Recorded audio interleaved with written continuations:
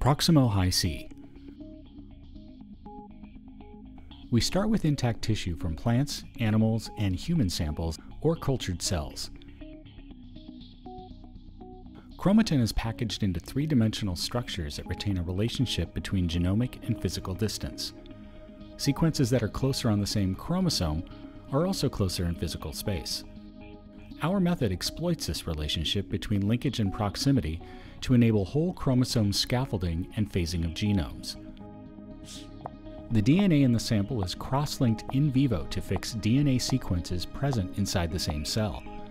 Cross-linking traps sequence interactions across the entire genome and between different chromosomes. Cross-linked DNA is fragmented with endonucleases. Fragmented loci are then biotinylated and ligated, creating chimeric junctions between adjacent sequences. This process is called proximity ligation. The more often two sequences are joined together, the closer these two sequences are in genomic space. Biotinylated junctions are purified and subjected to paired-end sequencing. The proximity ligation reads are then mapped onto a draft assembly. Proximity information is used to assign contigs to chromosomes and order and orient them along chromosome-scale scaffolds.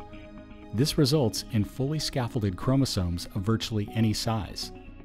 This process also detects structural variation and corrects assembly misjoins, as well as maps the three-dimensional conformation of chromatin within a population of cells.